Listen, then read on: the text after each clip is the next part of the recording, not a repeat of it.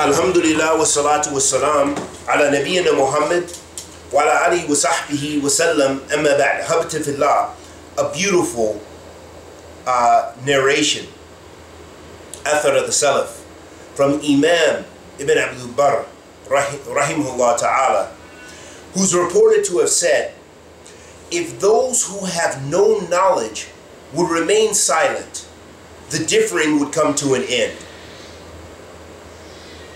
Hadeeth fillah, what a powerful athar in Sahad. And I reflected upon this athar today when I first heard it for the first time, or read it for the first time, because when we look at most of the fitnah that we have, let's just take the West, but trust me, the fitnahs in Indonesia, the fitnahs in Ethiopia, the fitnahs in Somalia, the fitnahs between Ahl Sunnah, everywhere. We have the same problems. Some of our brothers are more extreme in tabdi' and takfir, and some of our brothers are more extreme, easy, too easy going, and sit and do anything and bend the principles of Ahl Sunnah wal Jama'ah. And then there are those who are trying to be as balanced and in the middle path as much as possible without falling into either camps. And may Allah bless us all to be from amongst them. Ameen. So I was reflecting on this athar, because when we look at the fitnah, how much fitnah can we think of? How many times have the brothers said, don't sit with him, don't go to this conference, don't go to this one, when they are not the people to return back to for our affairs?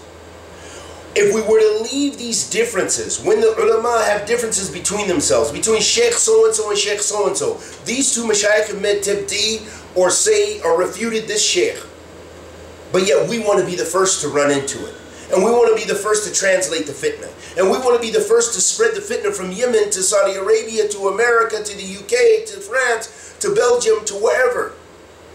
Wallah musta'an.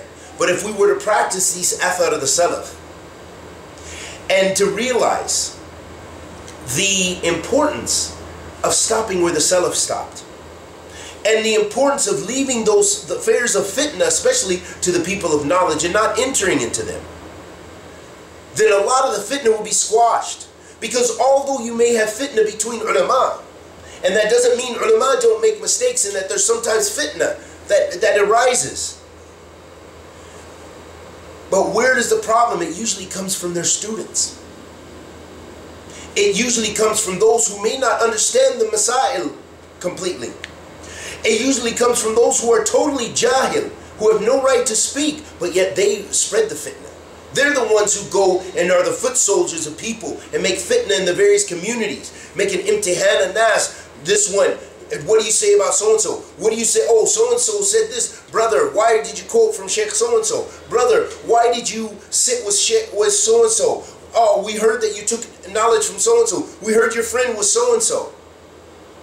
But if we just kept silent, we just sought knowledge, we just did our best to fear Allah subhanahu wa ta'ala, come closer to Allah subhanahu wa ta'ala, we would have less time for this fitnah. And we ask Allah the Almighty to accept our good and forgive our evil. Wa sallallahu wa sallam ala nabiyyina Muhammad wa ala alihi wa sahbihi wa sallam.